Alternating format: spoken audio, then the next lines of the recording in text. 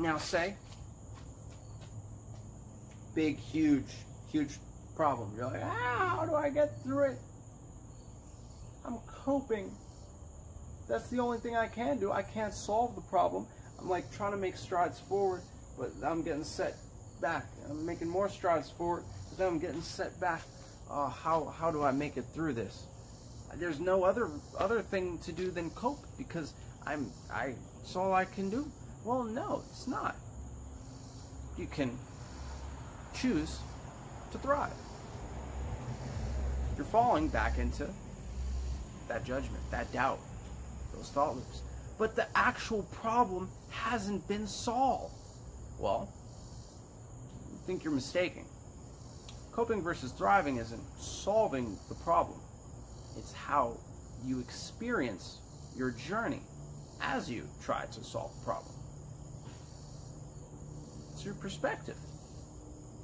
How are you looking at things? Do you look through goggles? I am a coper. I do coping. This is how I live. This is how I see things. Or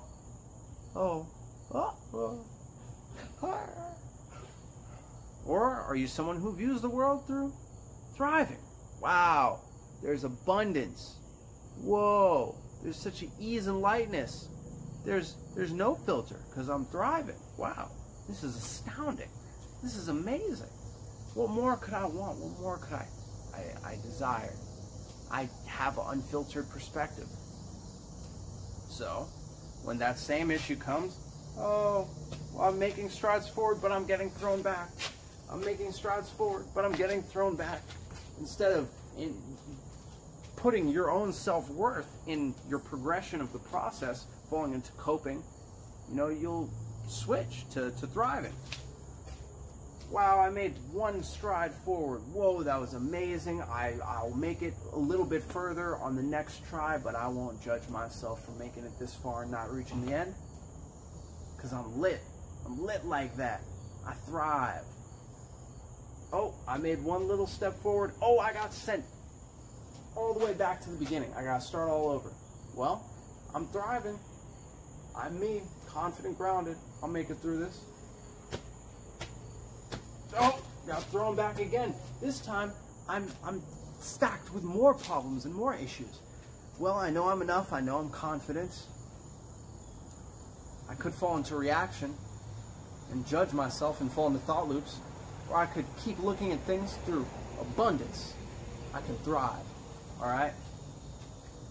Oh, I only made it this far. I'm never going to make it any farther past that because I missed the window. I'm a failure now. Well, I could think I'm a failure, but I'm thriving. So instead, I'm a winner. I'm winning. I tried my best, did what I could. Things didn't work out. On to the next thing. Such a vast difference when you really take those goggles of coping off and put on the non-filter, no filter of thriving.